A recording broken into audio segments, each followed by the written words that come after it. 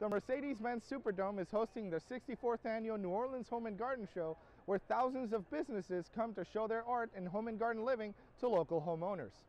Now, news for the water situation have actually been mostly positive. Mayor Lori Bell has issued an administrative order telling licensed water workers to clean up the pipes as quickly as possible. The Lafayette Police Department is working with Girard Park to heighten security in response to the increase in homelessness around the city of Lafayette. They are planning to add cameras around the pond and also adding on-duty officers in the early mornings. Louisiana Governor John Bel Edwards signed a law last year restoring voting rights for ex-felons on parole with good behavior for 5 years. The law will be active on March 1st, but state officials are having trouble clarifying the number of. One of our mottos is soup, bring him with soup, soap, and salvation. Jerry Brown has been working with the Salvation Army for 8 years. He says it's important to get people off the street. And found that this was one of my callings at that point in time. Come back to the Salvation Army full time and come on staff. Salad, greens, something like that for every meal. For the last few years, the Salvation Army has undergone a makeover, including a bigger cafeteria, private bathrooms, and more beds for the homeless. Everyone deserves dignity.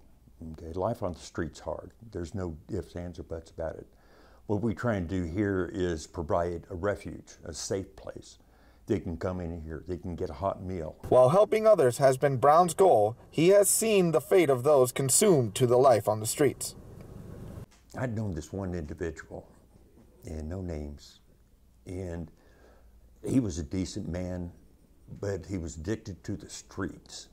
He was like right on the cusp of wanting to get into program. He'd say, yeah, but not yet.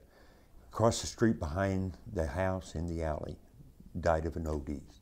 For Brown, the harsh reality is no reason to stop. You know, getting up at 2:30 every single morning, putting in sometimes an 18-hour day, gets tiring physically, mentally, and emotionally.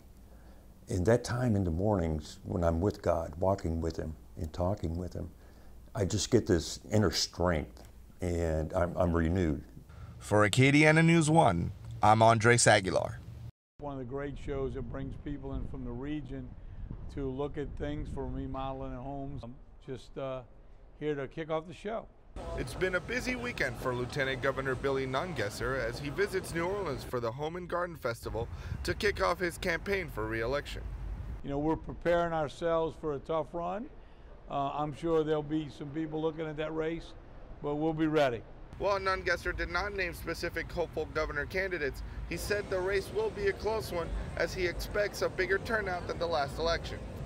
So if you've got a lot of passionate candidates running state water in certain areas, whether it's good or bad, ideas or thoughts, that'll drive turnout in those areas.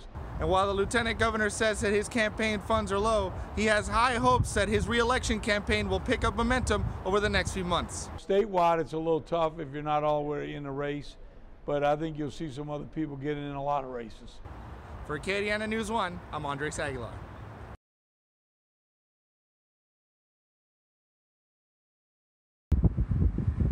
Folks don't get very surprised in the town of Clinton, Louisiana. So you could imagine the shock of the year when Clinton Mayor Lori Bell turned herself in back in January for malfeasance in mishandling the funds for the water department. The mayor received a certified letter order from the health department, state health department, demanding that she comply with certain standards of the health department, and she did not do that. Greg Ferris, East Feliciana's chief criminal deputy, said the mayor had been receiving many complaints by the residents for months about the state of their water, and Bell did not respond accordingly. We've had numerous complaints from the public in Clinton about the quality of the water and about the fact that the water has had to be cut off a number of times. Now, news for the water situation have actually been mostly positive. Mayor Lori Bell has issued an administrative order telling licensed water workers to clean up the pipes as quickly as possible. Well, our role in this is simply to determine if her actions were criminal and to act in accordance with the law if there are criminal violations. For Acadiana News 1, I'm Andres Aguilar.